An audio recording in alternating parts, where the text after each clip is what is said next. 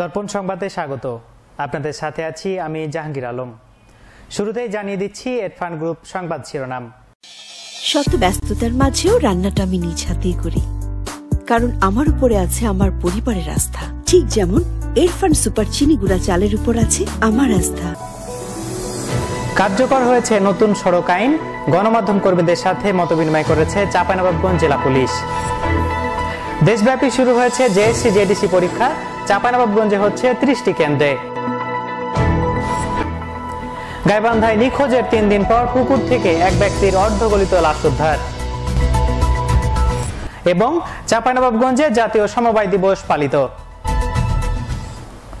এতক্ষণ শুনছিলেন শিরোনাম, এবারে বিস্তারিত।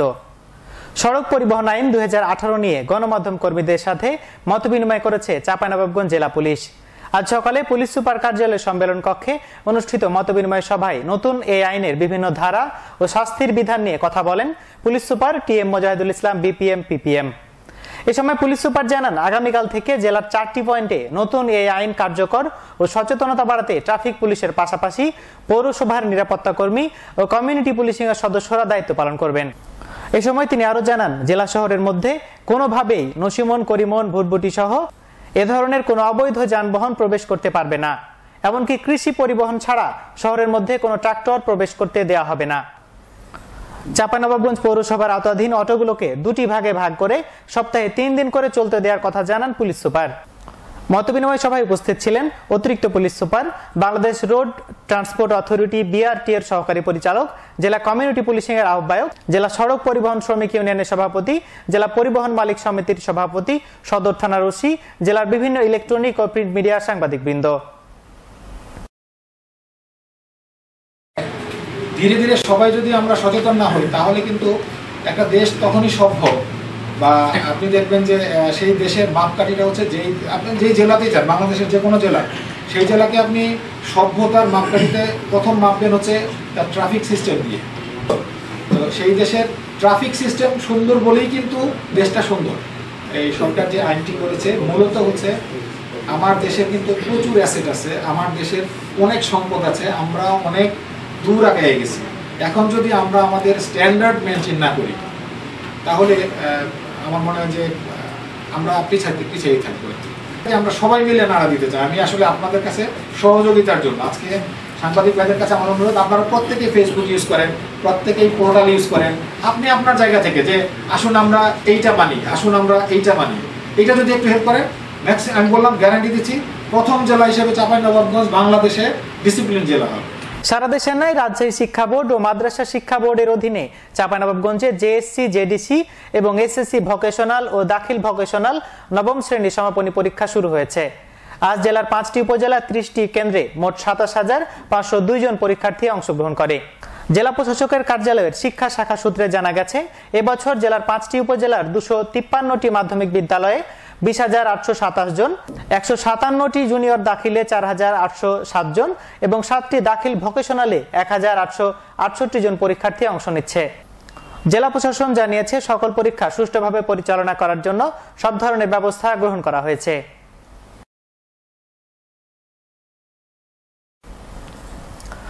গাইবান্ধা সদর উপজেলার বল্লমঝাড় এলাকায় নিখোঁজের 3 দিন পর পুকুর থেকে আসমানগনি নামে এক কৃষকের অর্ধগলিত লাশ উদ্ধার করেছে থানা পুলিশ। গতকাল সকালে স্থানীয়রা পুকুরে লাশ দেখতে পেয়ে পুলিশকে খবর দেয়। পরে পুলিশ লাশ উদ্ধার করে গাইবান্ধা সদর জেনারেল হাসপাতালের মর্গে পাঠায়। আসমানগনি উত্তর ধানঘড়া এলাকার আব্দুল সালাম মিয়ার মেয়ে শাহানা বেগমের জামাতা। সে দীর্ঘ 17 বছর থেকে সালাম মিয়ার বাড়িতে বসবাস করে আসছিল। সে বুধবার রাত থেকে নিখোঁজ ছিল।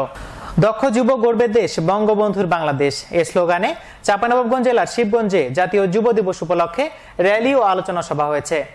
উপজেলা প্রশাসন ও যুব উন্নয়ন অধিদপ্তরের আয়োজনে আলোচনা সভায় প্রধান অতিথি ছিলেন চাঁপাইনবাবগঞ্জ 1 শিবগঞ্জ আসনের সংসদ সদস্য ডাক্তার সামিল উদ্দিন আহমেদ শিমুল।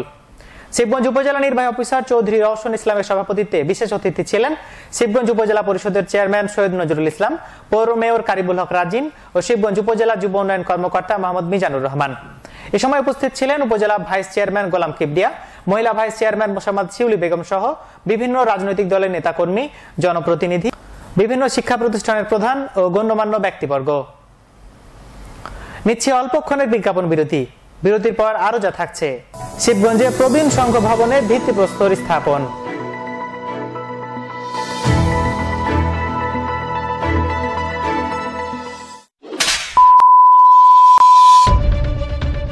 ইফটিজিং একটি সামাজিক ব্যাধি, একে রুখতে হবে এখনই। কাট। Thank you. দর্শক আর ডিরেক্টরের আস্থা যেমন আমার অভিনয়ের উপর, ঠিক তেমনি আমার আস্থা। হ্যাঁ মনে আছে, আসছি।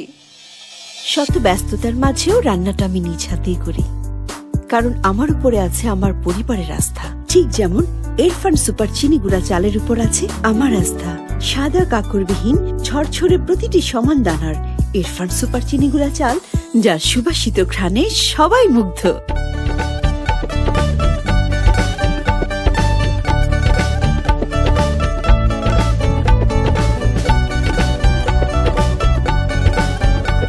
আর এর চমৎকার স্বাদ খাবারে আনে বাড়তি তৃপ্তি। ইরফান সুপার চিনি গুঁড়া চাল আমার শতভাগ আস্থা। আমরা তো চিকিৎসা করব, তুই সুস্থ হয়ে যাবে। মাদকাসক্ত এটি একটি মানসিক রোগ, যা চিকিৎসা ও পরিচর্যার মাধ্যমে নিরাময় সম্ভব।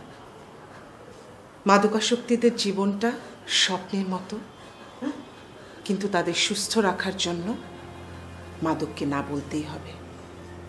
মাদককে না বলতেই হবে।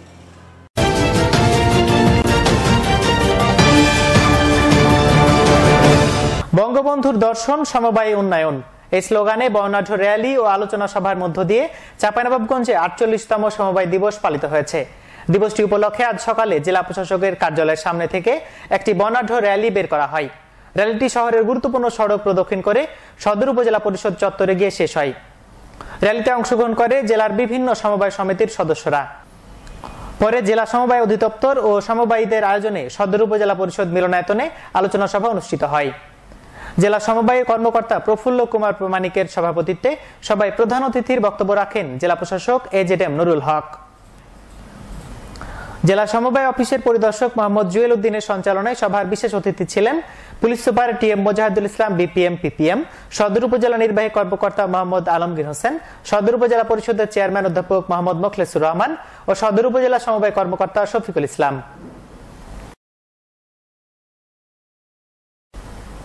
চাঁপাইনবাবগঞ্জে শিবগঞ্জ উপজেলার প্রবীণ হৈতৈষী সংঘের নিজস্ব ভবনের ভিত্তিপ্রস্তর স্থাপন করা হয়েছে। গতকাল বিকেলে শিবগঞ্জ পৌর মার্কেটের ৩য় তলায় ভবনটির ভিত্তিপ্রস্তর স্থাপন করেন চাঁপাইনবাবগঞ্জ ১ শিবগঞ্জ আসনের সংসদ সদস্য ডাক্তার সামিল উদ্দিন আহমেদ শিমুল। এ উপলক্ষে আলোচনা সভা ও দোয়া মাহফিলের আয়োজন করা হয়। প্রবীণ হৈতৈষী সংঘের শিবগঞ্জ উপজেলা শাখা সভাপতি আলহাজ মোহাম্মদ আকবর হোসেনের সভাপতিত্বে সভায় প্রধান অতিথির বক্তব্য রাখেন সাংসদ ডাক্তার সামিল উদ্দিন আহমেদ শিমুল। বিশেষ অতিথি ছিলেন শিবগঞ্জ পৌর মেয়র কারিবুল হক রাজিন। এ সময় স্থানীয় গণ্যমান্য ব্যক্তিবর্গ উপস্থিত ছিলেন। দর্পণ সংবাদ আজ এ পর্যন্তই। আপনার এলাকার যে কোনো সংবাদ জানাতে ফোন করুন 0781515331 এই নম্বরে। ইউটিউবে দর্পণ সংবাদ দেখতে ভিজিট করুন youtube/darpon TV এই ঠিকানায়। আর আমাদের ফেসবুক ঠিকানা facebook/darpon TV 24। এতক্ষণ সঙ্গে থাকার জন্য ধন্যবাদ। আল্লাহ হাফেজ।